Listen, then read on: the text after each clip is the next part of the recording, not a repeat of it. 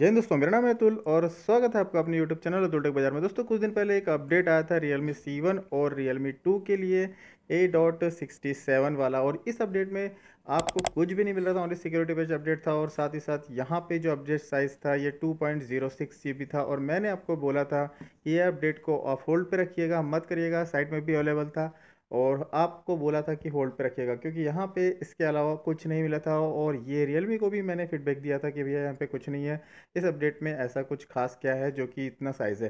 तो यहाँ पे Realme ने रेक्टिफाई कर लिया है अपनी उस गलती को, और यहाँ पे एक और अपडेट रिलीज़ किया गया है Realme 2 और Realme C1 के लिए A.68 वाला। और इस अपडेट में साइज़ जो है आप यहाँ पे देख सकते हो, मात्र 177 MB का जो अपडेट है अभी रिलीज़ किया गया है, जो कि यहाँ पे परफेक्ट है जिस हिसाब से यहाँ पे स्पेसिफिकेशन दिए गए। क्योंकि ओनली यहाँ पे एंड्रॉइड सिक्योरिटी पेज अपडेट मिल जाता है, कुछ बग्स को यहाँ पे फिक्स किया गया है, सिस्टम स्टेबिलिटी इम्प्रूव की गई। तो यहाँ पे दोस्तों इस ओल्ड डिवाइस यानी Realme 2 और C1 को ओनली यही सब कुछ देखने को मिल रहा है। और जितने भी ओल्ड डिवाइसेस है Realme की तरफ से यही अपडेट रिलीज़ किया जा रहा है, ना कैमरा अपडेट दिया जा रहा है और ना ही यहाँ पे कोई स्क्रीन लॉक स्क्रीन वाला फीचर दिया जा रहा है। जो लॉक स्क्रीन मैगजीन वाला फीचर था अभी भी होल्ड पे रखा हुआ है, और अभी भी Realme 2 और C1 को नहीं दिया जा रहा है।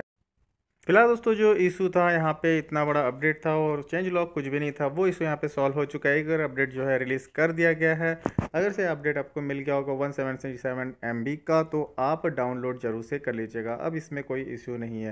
रियलमी के रिगार्डिंग और भी कोई क्वेश्चन आपके माइंड में चल रहे होंगे, मुझे कमेंट सेक्शन में जरूर से पूछेगा, या फिर आप मेरे टेलीग्राम ग्रुप को भी ज्वाइन कर सकते हो। इस वीडियो में दोस्तों इतना ही, और ये वीडियो आपको पसंद आया होगा तो प्लीज़ मेरे चैनल को लाइक शेयर सब्सक्राइब करना ना भूलिएगा। तब तक के लिए दोस्तों बोलते रहिए वंदे मातरम।